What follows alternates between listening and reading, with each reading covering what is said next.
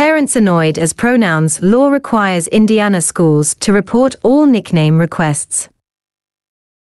A new Indiana law that requires parents to be notified of students' name changes, including nicknames, has caused confusion and annoyance among some parents, while others are angry about the risk it places on transgender students.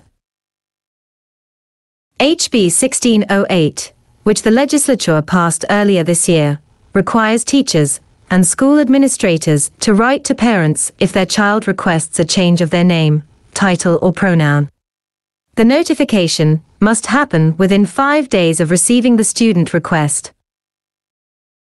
The law went through many changes in the legislature, including specifically targeting transgender students, but was eventually changed to affect any student who wishes to be addressed by a name other than the one given when their parent or guardian registered them for school.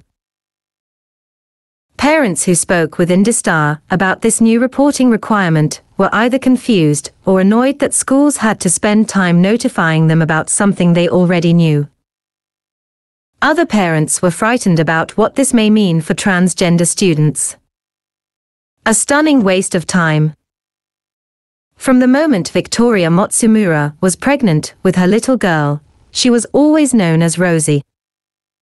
So every year, Rosie, now 8 years old, would return to school and ask teachers to call her that rather than her legal name, Rosemary.